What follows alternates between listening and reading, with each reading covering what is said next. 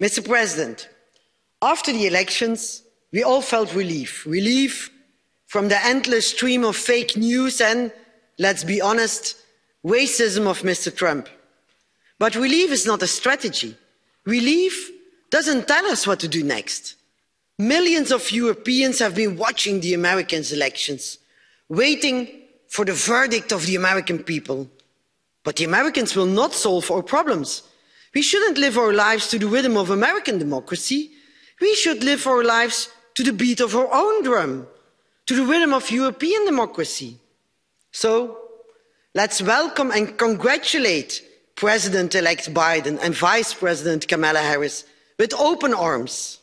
But let's do so by building from our own strength. This Commission promised to be a geopolitical commission.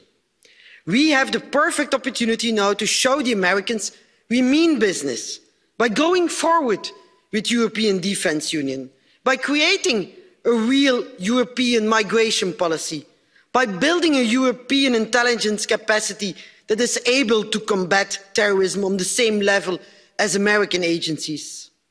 Colleagues, Mr. Biden is a friend of Europe, but he also is an important architect of the American-China strategy. He might, and let's hope, he might tweet less than his predecessor and more polite, but he also is more focused on Asia than on Europe. It's the highest time for Europe to stand on its own feet. Instead of always hiding behind Americans' back, we need to stand next to the US.